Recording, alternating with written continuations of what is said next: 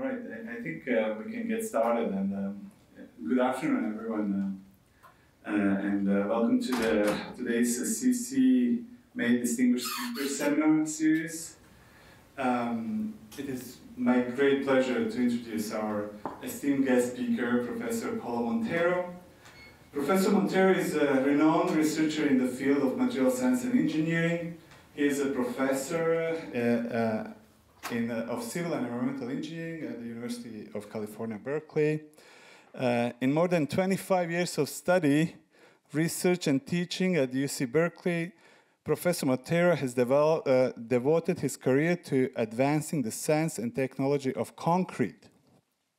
He is committed to developing multidisciplinary integrated research that expands the knowledge and application of innovative, sustainable cementitious materials. He has authored over 300 technical papers and has received numerous awards and honors for his work.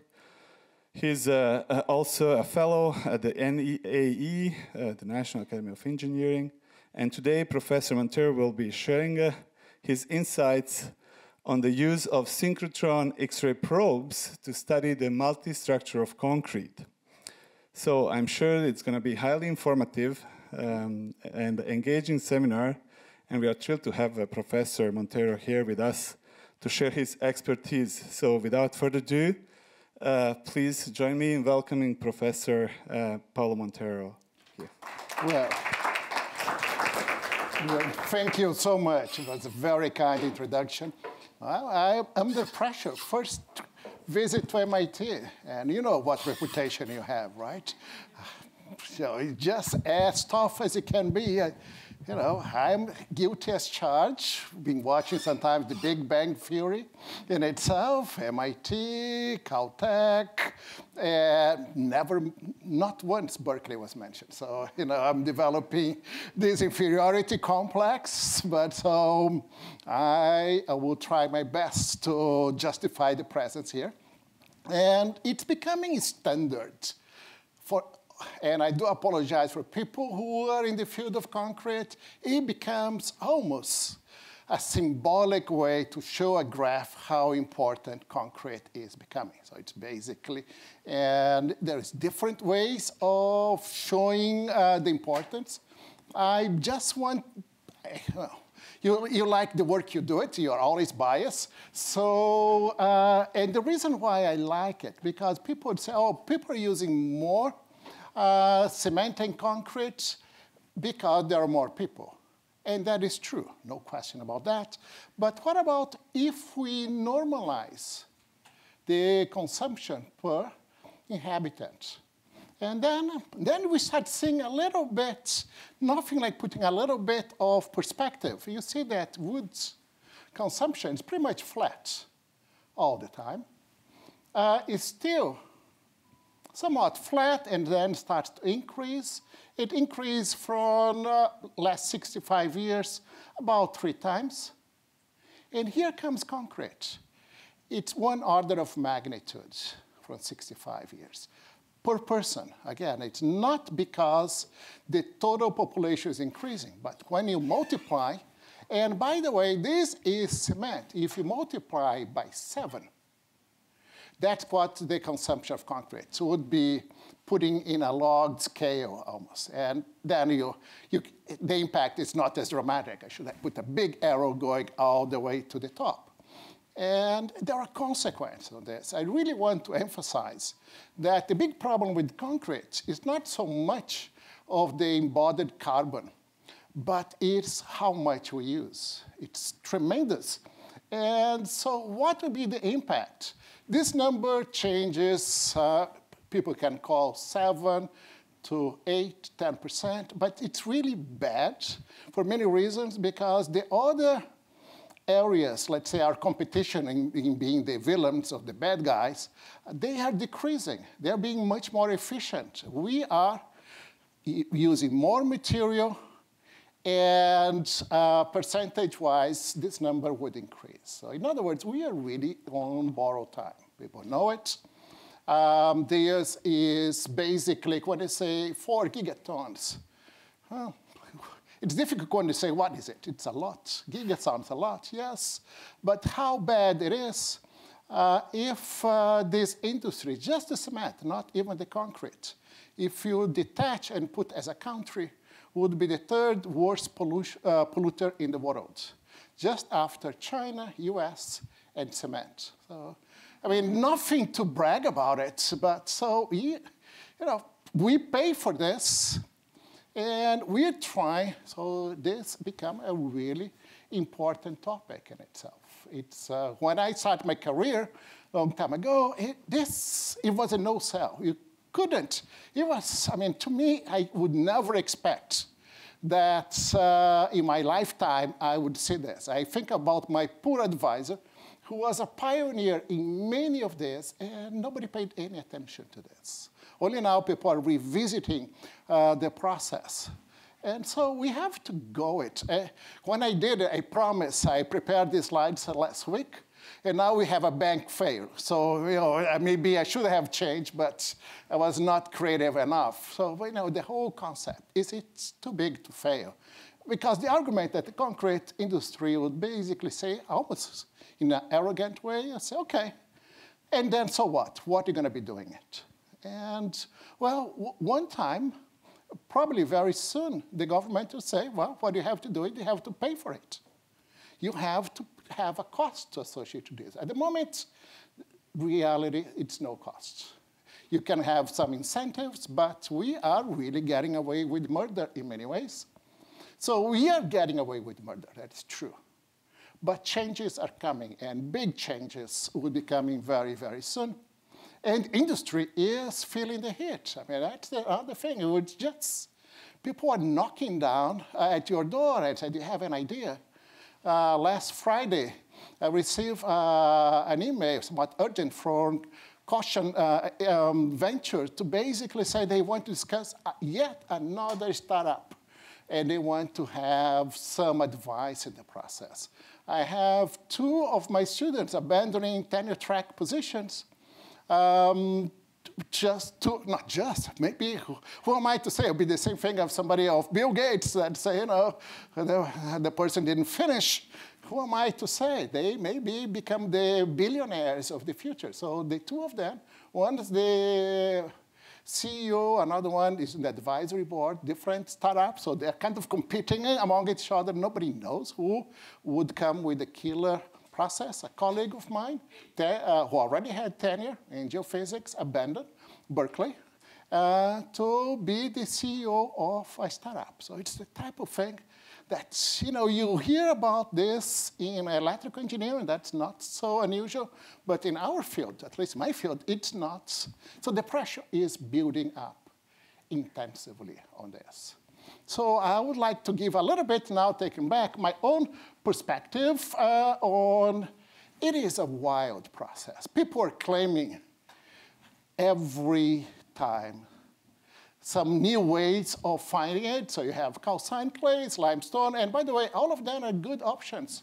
But you have geopolymers coming, modified Portland cements, carbonated cement. For my own full disclosure, I also work in startup companies. And for a while, I thought that I was going to be a Ferrari guy. I thought it was really, for those of you who ever work in startup, I can give you my own personal take. You know, these ups and downs that you get it. You're top of the world. Next day, you're nothing. And then top of the world. And this was very close to IPO.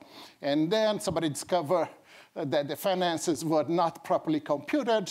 So, I don't know, I think I had 100,000 shares, which doesn't really mean anything. We have Roman concrete, variations of Roman concrete, or alternative supplementary materials, and I could continue this. This is not the topic of research, but just say, when you have so many alternatives, indicates that we need a more permanent solution on this. And the fact is, even let's say you find the perfect cement, cheap, in the labs, durable. And in the labs, you have to be careful on this. How are you going to be testing on this process? Portland cement has 150 years of research, ups and downs, good research, not so good, building codes, some failures. We cannot wait.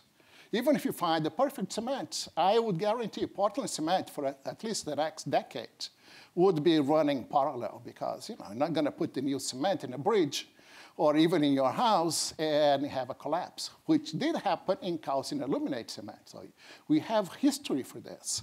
And for me, that's again my own personal take. It became clear, and also because my advisor convinced me, that since this time, about here, things were changing very dramatically on that. So we have to find new ways of testing cement. It cannot wait this very long process. So I decided to, about this time, to start doing something different, and not like I have been lucky. On this, I was doing cryo studies for cementitious materials, and many of the professors that were working on that mentioned, well, there is a new synchrotron facility in Berkeley. If you're lucky, you're lucky. The advantage is to take advantage of your luck. And we did our very first experiments 3 years later, when basically there's nothing there inside. And I have to admit, nowadays, you write a proposal to a synchrotron, and if any of you would ever want to use a synchrotron facility, I'll be more than happy to help you out writing the proposal, because now it's easy, because you say, I want to solve the carbon footprint of concrete.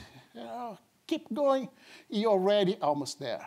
But imagine the first time, this costs, at that time, close to $200 million. That's big money at that time. And I said, well, I want to study the hydration of cement. And the top physicists would think that I would plug all the big lines. So you have to go a lot of education. So you have to go with baby steps nowadays. And I think that our group is the longest continuous user of the facility in itself. So our approach, we start with baby steps, okay? First one big line, and then, of course, the director of the synchrotron facility was smart enough and said, you are not fooling me. I know what you're doing. And then we move to the next big line, like, okay, what can we try that? So this is just a short list of the big lines. We've done it, and it continues. But this looks like a shopping list. You don't care to my lectures to start, we did this, and then we moved this, and then we did that. That's boring, and it's not the way it worked in reality. So let's forget about this. But I do like this kind of Napoleonic baby steps, because you just go expanding little by little, learning from the mistakes, and move. So I would say, when I was preparing this lecture here, I said, well, you know exactly what was my thinking process? What would be my wishes? Because I didn't want to have all these big lines. I was not even familiar with many of them. I said, well, what I really want. OK, so imagine you have 3 wishes granted. One of them, I would like to have very high resolution imaging. The best you could do was scanning electron microscopy, which was wonderful, but it dries out the material.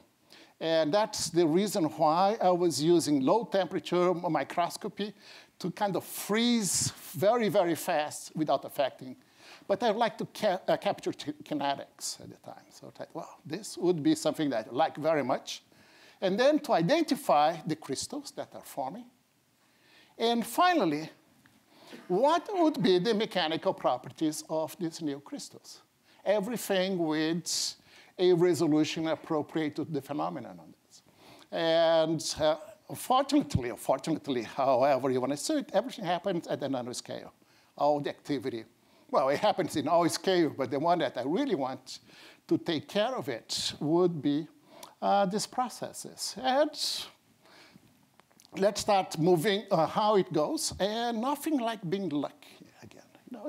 You have to admit, sometimes you have a good idea, but your path is not the best one, and nothing happens.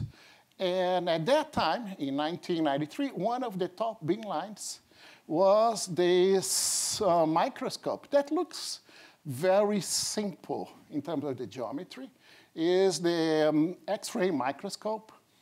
And you say, well, what's the advantage of that? Well, the physics is rather complicated, but the nice thing about soft X-rays, it doesn't require quantum mechanics. And as a matter of fact, in 1938, a very famous researcher in Germany wrote a book on soft X-ray imaging, putting all the equations. But could you imagine putting all your book and in the final chapter, conclusions, beautiful theory, it's a waste of time. And indeed, I'll tell you why. Because, and the equations were perfectly fine. What was the big challenge? You have to focus these X-rays and use with Fresnel lens.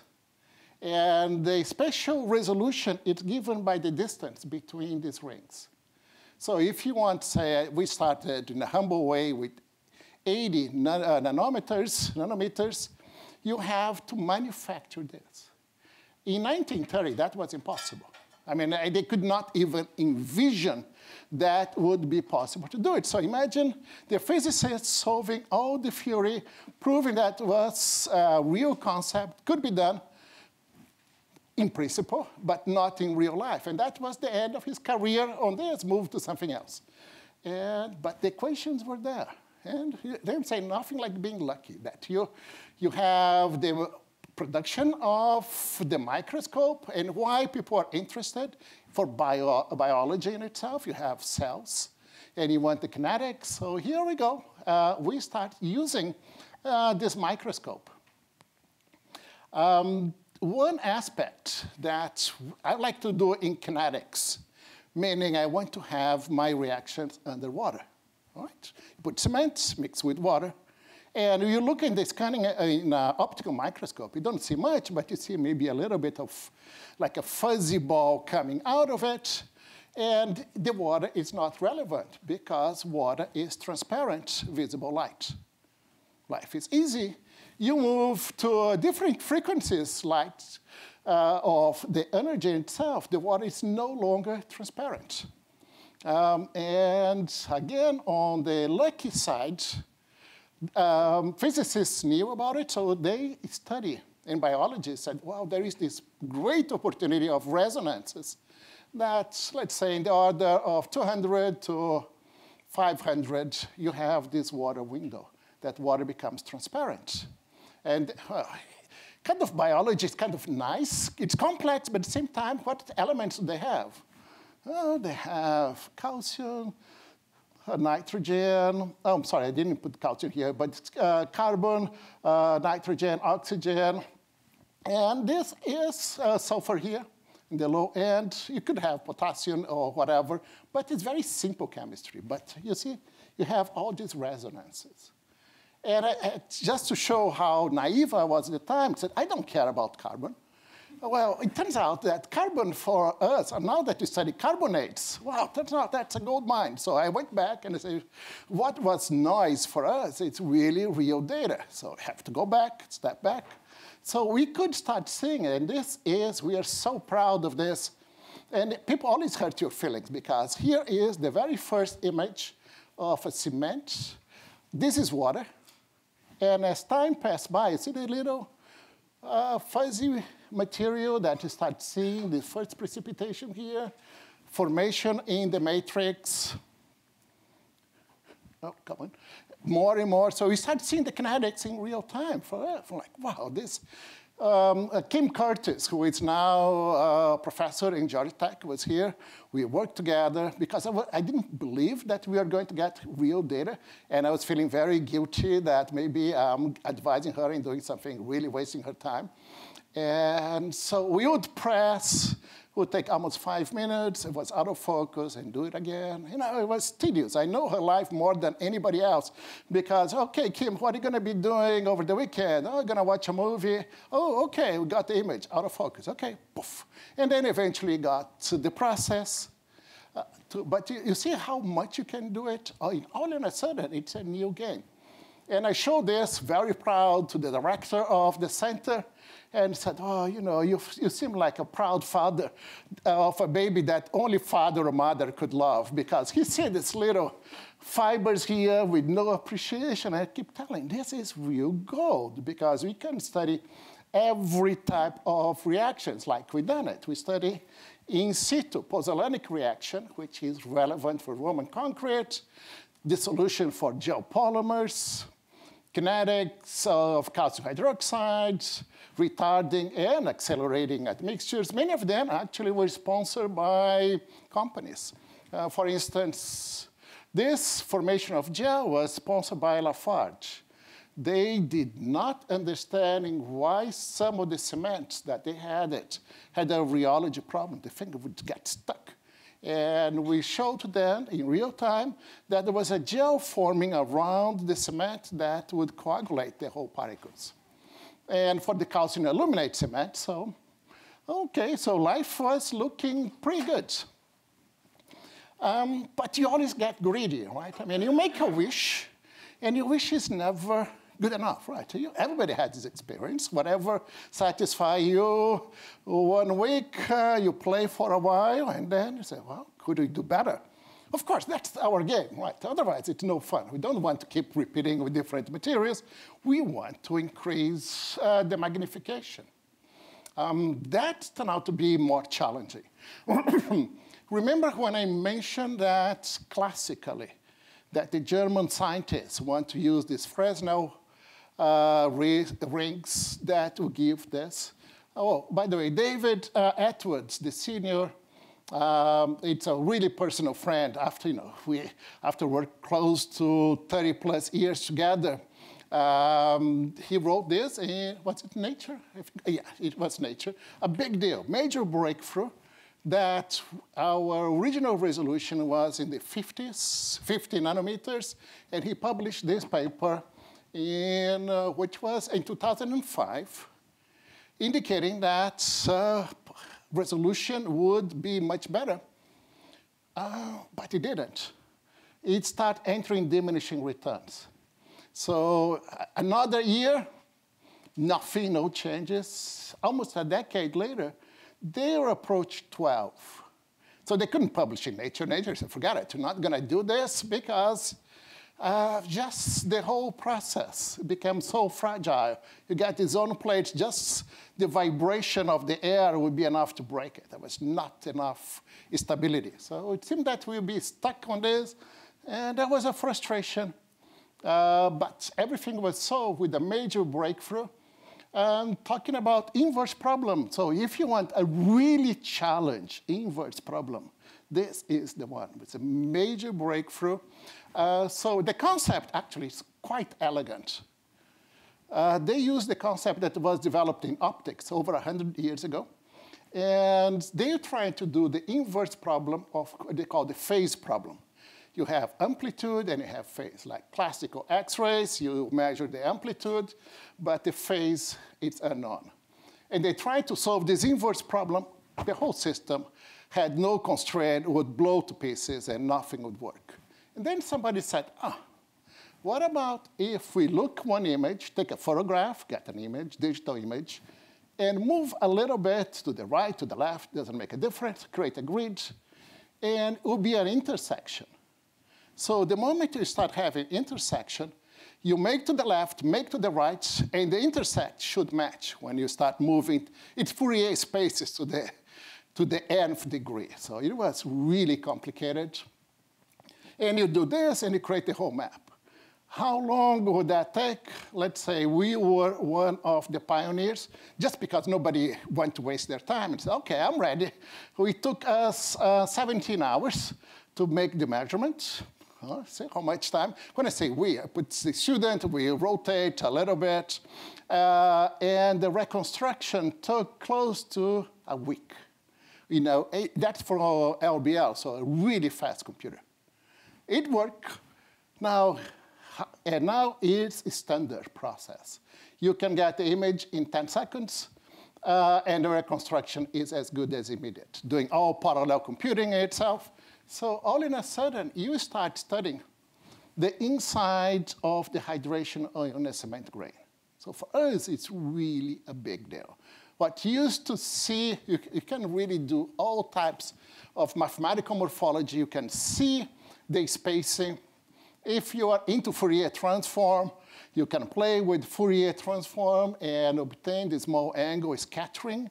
So you can see, well, questions that people could, it's kind of frustrating for a lot of people. You could create so many models, but nobody could verify in the lab. All in a sudden say, wait a second. We go inside and outside. That's what we call inner product and outer product. And it's like, oh, yes, there is a big difference. People say, oh, big deal. We knew there was a difference. But all in a sudden, say, oh, but just a second. It's more. It's not there is a difference. We quantify the difference. And we can, so something that friends would be always interested in, can we modify this? And indeed, we wrote proposals later on. What about if you start putting polymers? Would the polymeric system modify? The answer, yes, it modifies. So it opens up a line of lines of research that you could do it, but in the past, you put polymers and you go to the testing machine and you break. And you see a difference, but you start saying, is it really internal, or maybe it introduced air voids, or here we are making all the analysis at the nanoscale level. What's the resolution? Oh, that's the type of thing. I love mathematicians. You can never pin them down because it's an inverse problem, and they wave their hands, even though you're going to say you're waving your hands just to annoy them a little bit, and they get very annoyed. Mathematicians are very, because it depends a lot on the quality of the inversion. So how good is it? In the order of 5 to 6 nanometers. So it's really a big change. So anyway, we have the inner product, outer product. I could go, if you're in cement science, you could spend quite a bit of time. It's not the place here. But the message, takeaway, is that we can really analyze the inside. So what about the next stage? We got everything in 2D. Can we obtain the same aspect in 3D? We always try to move up. And this turned out to be really complex because it's a limited angle tomography. It's an inverse problem. And also, it's wheel pose because it's a missing angle problem. We rotate minus 80 to 80. So there will be this cone that's unknown. So for you to get the information and misalignment, you're talking about nanometers. And so that was really complicated. But let's see if the video, yes, I do have video. I forgot that I had the video here. I mentioned that. OK, let's see if. So we can play. I haven't published this, but oh, come on. It's not that I'm hiding. Come on, go, go, go. It's supposed to show the cross sections. Let's see if I do manually. Oh, did I crash the system? No. I have something running. OK, well, you have to use your imagination on this. But the fact is that we can basically cut in all directions, do really precise analysis. And I have no idea why. I hope I can continue my presentation without problems.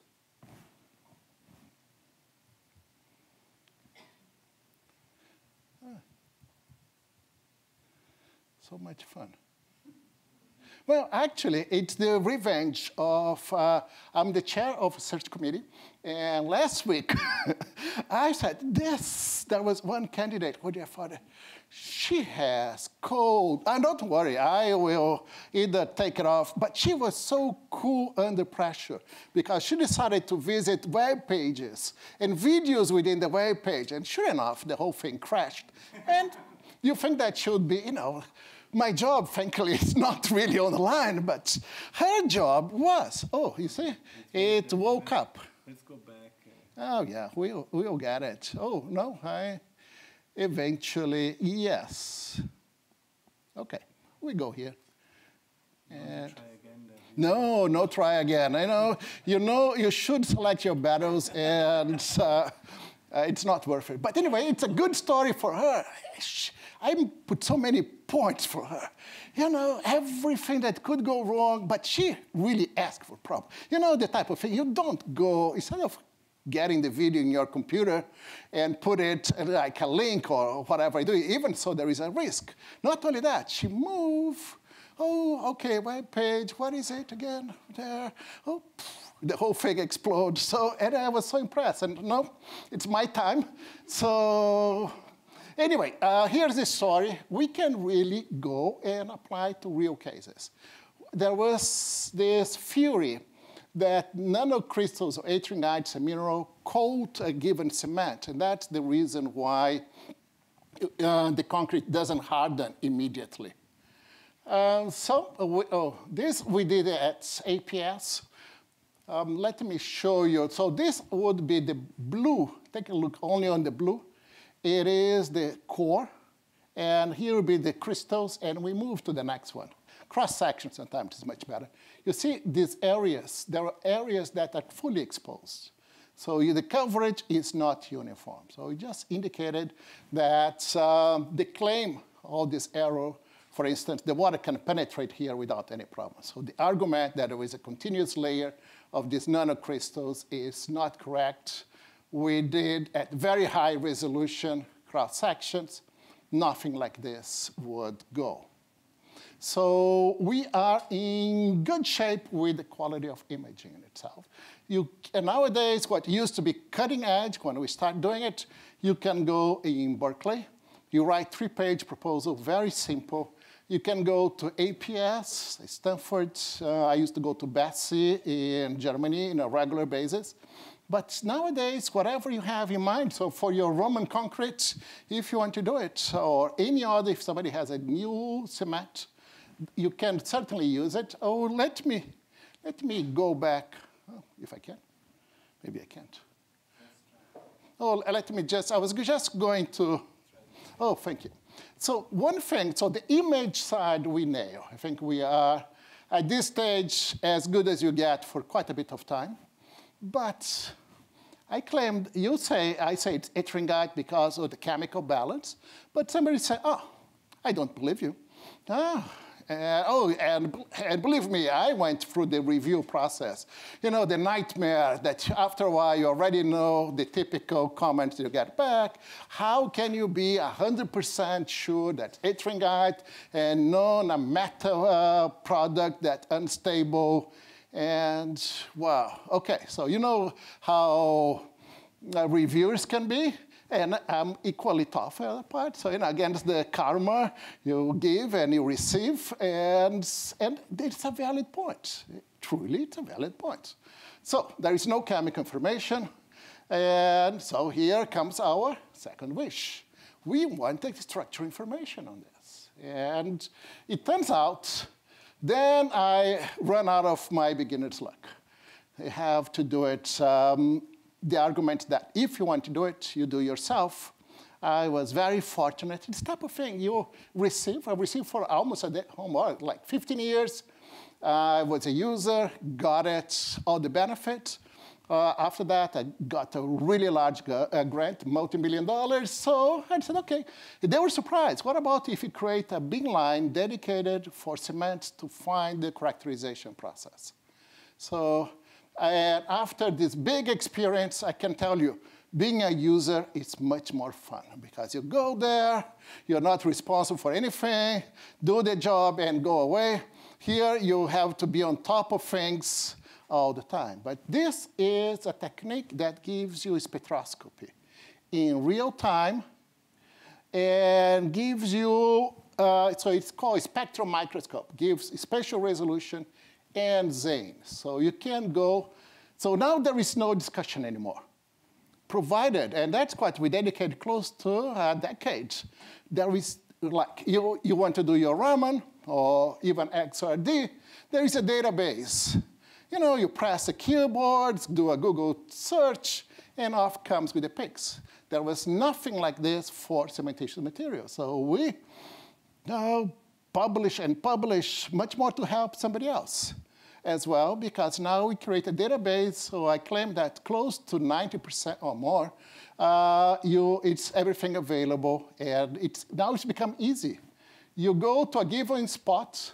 The quality of the image is not as good, by the way. That's one of the compromises. But you can go to any spot, and you can create your maps, but with resolution of about 30 nanometers. So you can create maps, or you can do a point, if you want to do something fast and easy, the system is uniform, give you the full spectral analysis in great detail. So all in a sudden, people have been doing that in soil chemistry, but it was nearly impossible to get any of the beamlines. So now we have this dedicated beamline in Berkeley, if anybody wants to use. Will be very much welcome. So going back to the original deal, remember when, how sure you are it's ettringite? We did the full spectroscopy, came up with a model. Oh, sorry, for some reason my reference we published a couple of years ago in Langmuir, we basically prove what is the mechanism of retardation if you have this process. So all in a sudden, things are moving fairly well. So we can get the chemistry. Remember this image that I did, high resolution picography? If you want to study calcium, where is the calcium hydroxide is, so for Admir who really want to study the presence of nanocrystals, we can see that. Or if you want to put polymeric material because you want to interact, or for 3D printing, that's a classical example.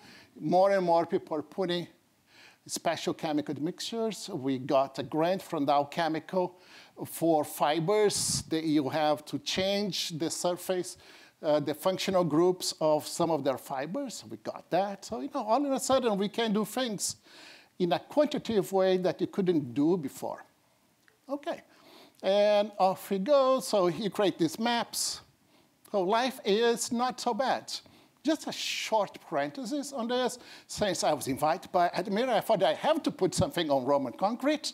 Otherwise, I was never going to be invited back again. So it is something what we have been doing in a little bit more traditional. You do your classical XRD, but we can do maps.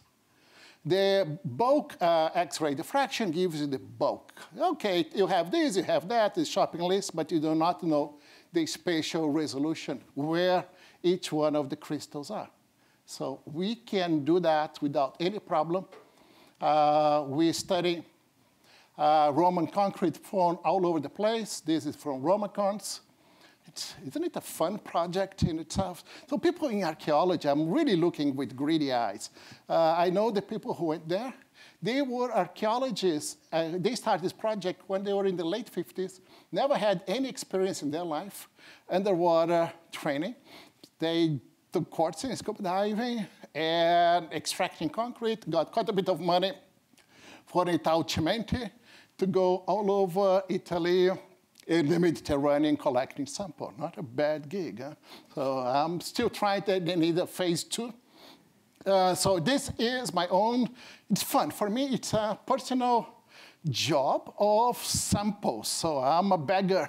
And John, I was looking for you with greedy eyes, maybe with your connections. Which one do you think I'm missing? No, Pompeii, I got it easy. I got so easy, the Pompeii. The Pompeii turned out to be, Pompeii, you never know. The Pantheon, yes. Oh, for those of you working with Italy, I have my Italian passports because of my background. But working with archaeologists, well, maybe I shouldn't say that, not in public, otherwise I'm never going to get my sample. But, it is difficult. It's the type of thing you get a no. It's the beginning of a conversation. The first no that I got, it's OK, that's the end of it. You got a no. And they're like, what's wrong with you? No, they expect, OK, what about this and that and that? And maybe 2 years later, we got the sample. So this has been my collection of babies that we've been studying. Eventually, I'd like to compile everything in a book, but not for engineers. I mean, engineers can read, but just to the general public, because I think that would be such a nice way of attracting people to the science and engineering and the history of art. So it's really nice. So, but the Pantheon, oh, I did get, maybe I should tell the story. I managed to go, that was my best story, it's not part here. I managed to go to the Pantheon in the middle of COVID, at the end of COVID, empty on the 21st of April. So what's so special about the 21st of April? That I got the permission. My wife never forgave me for doing that because I got her so quick. I have to go, and got the permission from the president of the university to go because it's still the end of spent a huge amount of money getting no COVID flight. So what's so special on 21st? Oh, we have somebody from archaeology, no? It's the foundation of Rome. And what happens at the foundation of Rome, the Pantheon was designed such as the solar circle would go making the route, and at precise noon, when the doors open, the emperor would enter. So it would be the same thing, all the symbolism. That's what the type of thing attracts me. The whole symbolism. Imagine like the Hollywood laser beams that you have it. That was the emperor entering. And it matches to perfection, and there was nobody there. How did I get it? Friends of a network, and I was waiting until 3 days before, and then the university didn't want me to go, and then I said, but I have this. So I always bluffed a little bit to some, maybe, you know, to the chancellor, who is really wonderful, and I got from the office of the chancellor the official permission to go there, but I got the official letter. And why is that again? Because a friend of a friend is the best restorer of Rome, work with top, what's that, Umberto Eco, and he asked, and once he asked, I received 2 days later the invitation. So, you know, you have to get once in a lifetime. Except that it was raining the day before. I called my mom and said, please pray as much as you can, because nobody would ever let me forget that I managed to go COVID with the letters, and then I have to explain. The chancellor wants to have a copy of my beautiful photograph, my time lapse going. I have somewhere if anybody wants to see it. Sure enough, for a window of 4 hours, blue sky, like, oh, yes. And so it does work. So I need the Pantheon, John, with your connections. Now, we are, you know, just for people start thinking this thing would never end, we start getting to the last phase. One thing that's not, it's what's missing. We know how to image in real time. We can identify what it is. What's missing is that, what is the mechanical properties of the crystals? That is difficult to do it because they are pretty small, amazingly small. So how do you measure the properties? In this case, I don't claim any original thinking. It was just the mechanical properties at the nanoscale, atomic scale, sorry. It is something that people are using for a long time in geophysics. So it's nothing, but it was, to my knowledge, the first application for civil engineering related to cementitious material. You put a little piece of your known crystals. It could be ettringite. We use all the collections on this. Nice diamond to have very flat contact, very hard, and put a medium. So you basically do a testing machine. You get the bulk modulus in itself. And how do you get it? It's a very simple, when you think about it, it's a very simple process because you apply the pressure and you measure the volume change. So when you think about it, it's a little bit more complicated because it involves large deformation, so you have to take second order term, but it's not that relevant. So this is the type of work that we done it to extension on this. So you have pressure, volume, and you get the bulk modulus. So to me, it turned out to be so much fun because the number of molecular dynamics model that people done it was huge. And some of the results matched, some of them did not match. So all in a sudden, we could come, and people came and complained to me about my experimental results. And I said, you have to handle that. You create this model, probably your Jones potential is completely off. You get your act together, modify, because this is the same thing somebody go and complain about experimental results. So with an ettringite, calcium hydroxide, taubermorite, aluminum taubermorite, which is for the Roman concrete, gel polymer stuff, gel polymer. And our baby, which we done to extension, calcium silicate hydrates to perfection, and including adding shear. The shear experiments were my favorite because we prove that the nanocrystals orient, they rotate, which I'm not presenting results because I will have to spend a lot of time to this. And my final pitch on mechanical properties using synchrotron is this. This is truly what people are interested in nowadays with synchrotron for tomography, large scale. So people who want to study carbonation or carbon sequestration create a cell like this. If you are in soil mechanics and you want to study the percolation of a fluid as time goes by, you create a gradient here. If you want to see oxygen absorption, so anyway, you can create whatever you want. I'm using a lot for, well, many things, including Roman concrete, but as a hobby. But we have done, you can do compression, bending, and tension.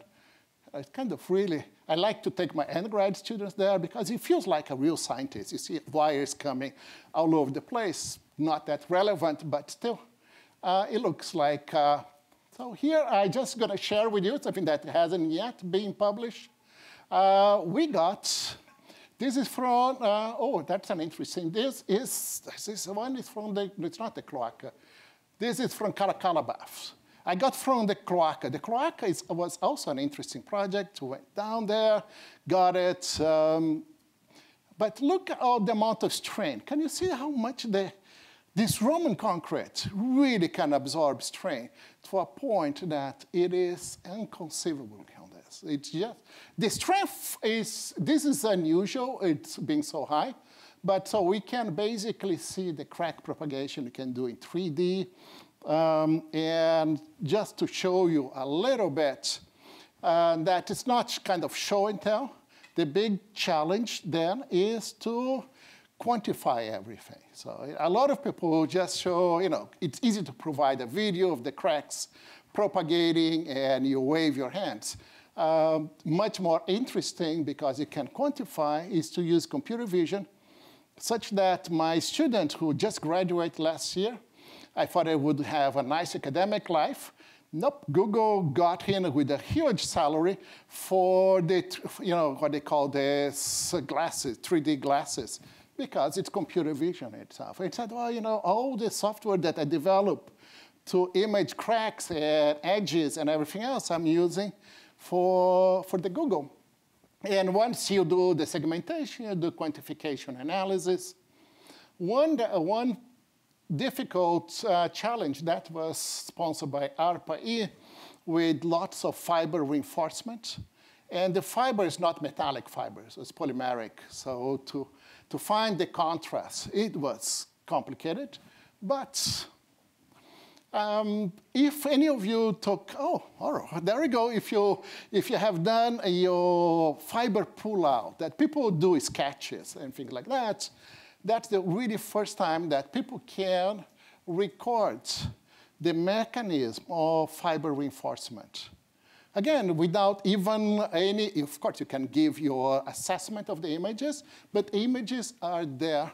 And some of them looks like really from the textbook.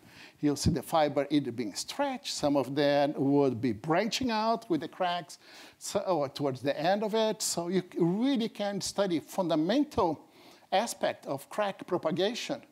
In this case, was intention. And you can really go and do whatever process. We don't have torsion that, but in principle, you could do torsion. We did a lot of bending and pure tension. It worked amazingly well. And so this is also so that was one of these very classical textbook example that got, it turns out that it was not. So intellectually, whoever proposed the model, many people have done similar work were quite correct. But now we can validate some other areas, not so much. It's slipping, and we have, you see the fibers on the orientation of the fibers. That could be a potential problem for people doing 3D printing of concrete. You see how the fibers can align themselves. So this could be a potential problem. So I just want to finalize my lecture to go back. This is a cartoon. Real life genie do not exist, and there is no limit for 3D pictures. So you can really go. There are many other techniques that are really exciting. You can do Raman, and we have done some Raman on this. You can do what we call pair distribution. So you can see for glassy materials, we have done it, what the correlation that you had it. So you can put as many fingers you feel like. The opportunities are humongously big. The second part is that I emphasize a lot of the work that we've done, the advanced light source. But we also went quite a bit in Chicago, close to Chicago, Argonne National Lab. In Germany, Italy, this is in Brazil, a new one of the most advanced at the moment. Thailand, so the advantage is that it is free. You can travel, if you like to travel, and many of these places, particularly even in Germany, they give you money if you show that, well, sorry to tell you, coming from MIT and Berkeley, that doesn't really fly that well. They always assume that, coming from a top university, you should have, your advisor should have money. But in principle, there is nothing. If your advisor would say, well, whatever reason, we don't have money for this project, it's interesting, it's not uncommon, they even pay their ticket and everything else. And I just want to finish. The amazing thing is that this is a partial list. When you start working with synchrotron, there are so many people involved that we start moving and moving and moving. And I thank you so much for your attention. If anybody has any questions, we'll be happy to address that. Thank you very much. Beautiful picture on how we approach cement chemistry and structure together. Questions? Yes, Lynn. I have a bunch of questions, but Sure. I'll ask one. Yes. With respect to the mechanical properties of a material like concrete, the morphology is extremely important. We spoke with this a little bit just before the talk, too. That, for example, if you're dealing with needle-like things that can intermesh, then you have an appropriate measurement would be shear modulus and not the shear behavior, and not tensile or compressive. In fact, you were looking at compressive volume change. So I'm wondering, if there are ways that you can do this. What would be very nice is to look at the microstructure, the micromorphological structure, and then identify, of course, what the chemistry is, and then look at a different kind of measurement other than just a volume change measurement. Yes, I'm glad you asked, because we've done that. We haven't plugged, we shared. The problem with the synchrotron experiment is that you generate so much data and analyzing them. So at APS, so for your shear, what we do it is this biaxial compression here, and you change the vertical load. So when you do the principal stresses, you have, when you do it, so you have shear, and you pass X-rays. So we measure that. And interesting enough, going back to your process, if you compress in all direction, pressure, the nanocrystals are happy the way they go. They compress, but they do not rotate. The moment you have shear, they start rotating, and we are measuring everything with X-rays. So to me, it's my most interesting type of research, because we are proposing that a lot of these mechanisms, like in real life, you do have quite a bit of creep associated to this. We don't claim that it is the only mechanism, but certainly some of the work that friends and other people put on this, but without kind of the mental picture for this, which makes sense. But here we have the quantification of the rotation of the nanocrystal. So we are doing exactly the shear, and we can play with the level of shear. So we keep this constant, we start increasing here, increasing the shear, and we start seeing the rotation more and more. What's particularly interesting for the fracture behavior, it seems to me, because it's not a traditional crack opening mode. It's a shear, it could be a shear mode, and to try to pick that up and relate it to the crack propagation in these systems, it seems to me to be very valuable. You're absolutely correct on this. That was our project. Remember that cell that you have it? We had proposal for a very large company for shales and putting everything, including torsion. It was a multi-million-dollar, and everything went fine until the moment the university and this top agent company was signing. And that's when the oil price for shales went down. So that's the first time that I managed, like, having this mood change in a week.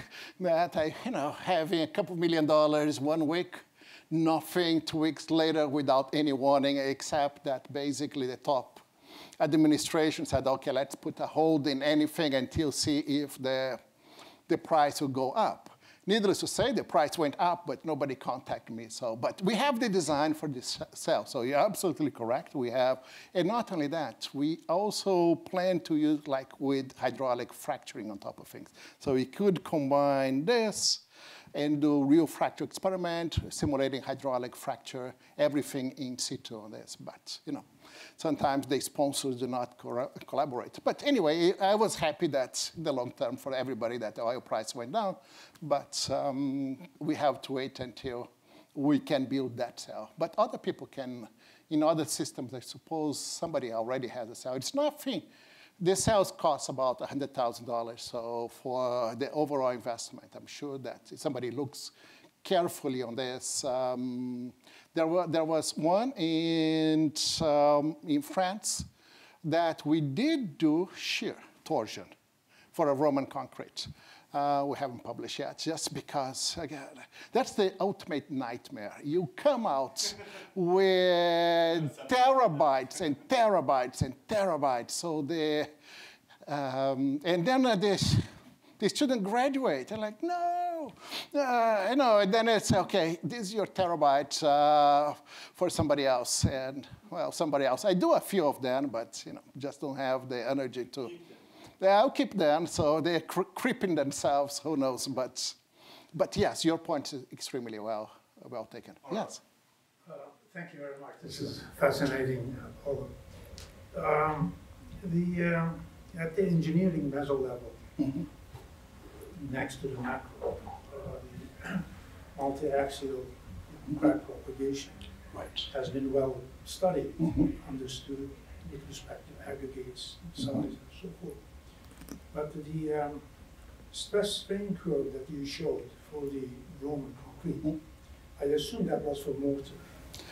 Macro level, nano level? It's an interesting deal because I see your point, and we have done both.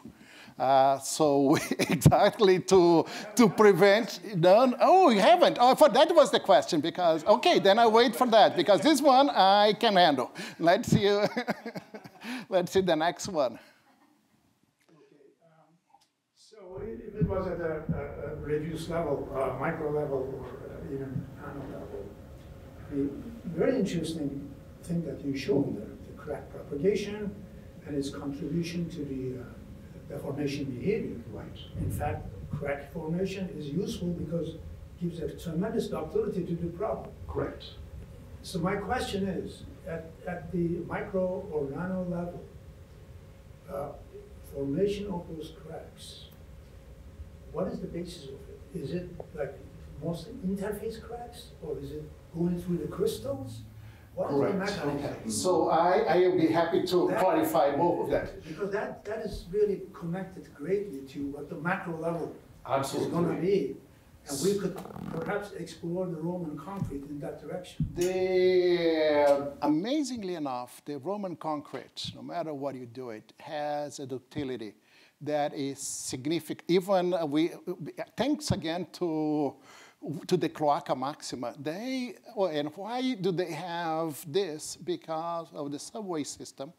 There was a new line that passes very close to the Colosseum, Line C, and they were very much afraid what would happen when they start digging everything, with the Colosseum bent or whatever. So they have done a huge amount of coring, including passing through the concrete. So I have big chunks. And so with this stress strain diagram for, I'd say real, I don't know, maybe 2 inches. Okay, it's still a core, and it's really huge. Now the crack, it's really interfacial cracks most of the time. So it goes along the interface and then continues in the matrix. So it always go, to me, it's a little bit, I don't say strange, because the aggregate they use is very porous. Why the crack doesn't really continue in something that is very porous to me? It's somewhat strange. But of course, there is a pozzolanic reaction. So, you can wave your hand, but still the aggregates are very, very porous. So it's some of them. You look at the porosity, looks higher than in the matrix, but the cracks, no matter what, deflects and then get arrested, and then they grow on the other side and happily doing whatever they decided to go. And you might say, well, it's a scaling effect, so that's why I'm very sensitive to do at a higher level if I have more. But trying to get there, it was very intense. I think that it's a good friend of mine, but I think she had tears in her eyes when she gave me a piece. And I said, can I get another one?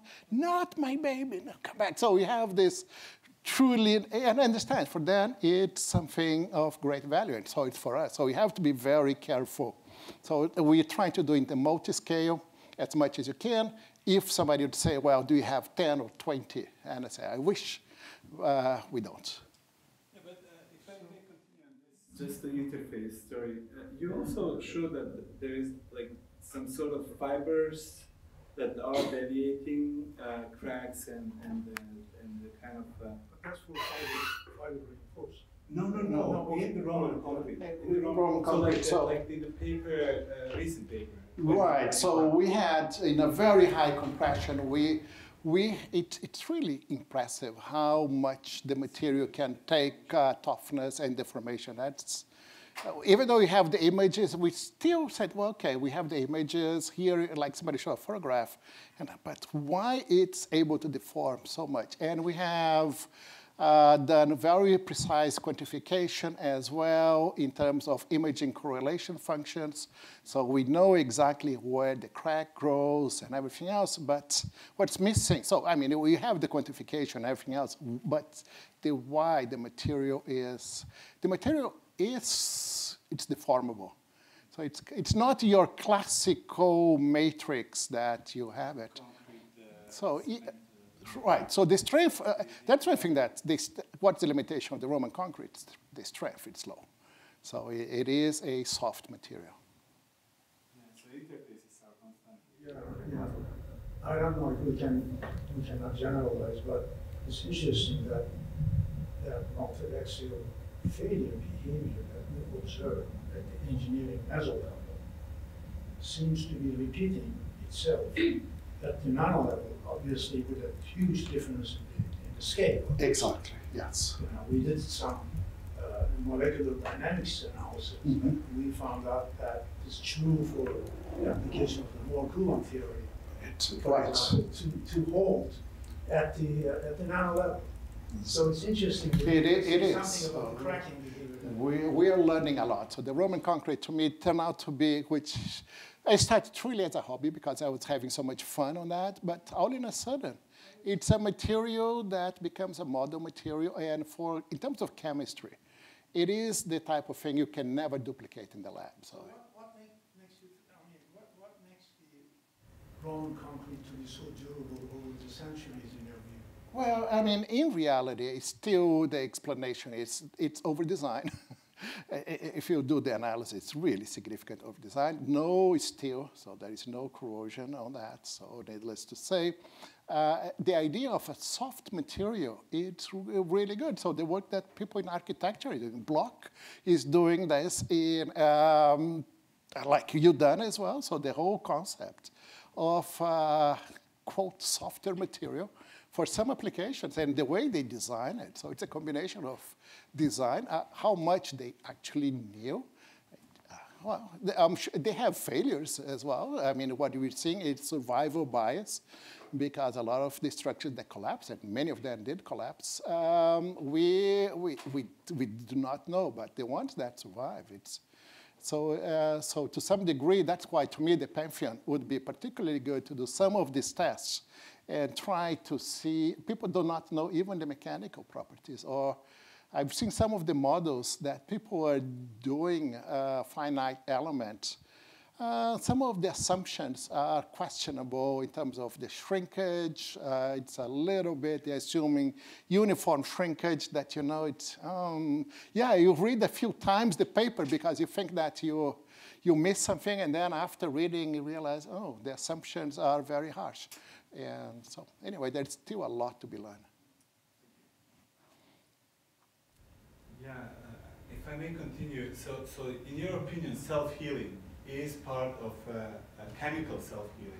Yes, we are in the process. You beat us to the punch. We have lots of data, which I didn't show here because I promised X-rays. I didn't want, but we have the gamma rays, neutrons, and X-rays, and we do see the healing. So the healing is present, certainly for marine concrete. We know for sure. What is still how the healing happens is so what still, is the chemistry behind that? That is still, that's why we are holding back a little bit if somebody comes up on, yes. Please. If I could make a comment on Roman concrete and its durability. You know, one of the great things about where it's used, which is throughout the Mediterranean, is they don't get a lot of freeze-thaw cycles. And the place to really look at durability is something like Hadrian's Wall, where they do, and where structures, in fact, have not survived so well. And I think that's something always to remember, that the Romans had beginner's luck too, because they happened to be in the right part of the world. Now that you mentioned, you know, when you start having this, in being mild obsessive, you're always trying to find, let's say, I have a PhD student who just graduated, my postdoc now, and I said, wouldn't it be nice, he was studying ice formation, I said, wouldn't it be nice for you to study the behavior of ice formation on the Roman concrete? And you're absolutely correct. More than 50% of them fail. Interesting enough, the ones that did not fail, many of them are the very porous one. For obvious reason, there is enough place, and absolutely correct. And and finally, there's this urban legend that the Romans used blood. We couldn't find any evidence for, you reading books and believe me, it makes perfect sense if I have done it, because blood does incorporate air in training. We have a lot of work on that, but so far, zero evidence of the presence of a stable air vortex. They do have pores, but never a system that would accommodate air in training. So you're absolutely, I agree 100%. Good. I think we are beyond. Yes, wow. Well, thanks for the patience. Thank you very much. Oh, thank you, thank you.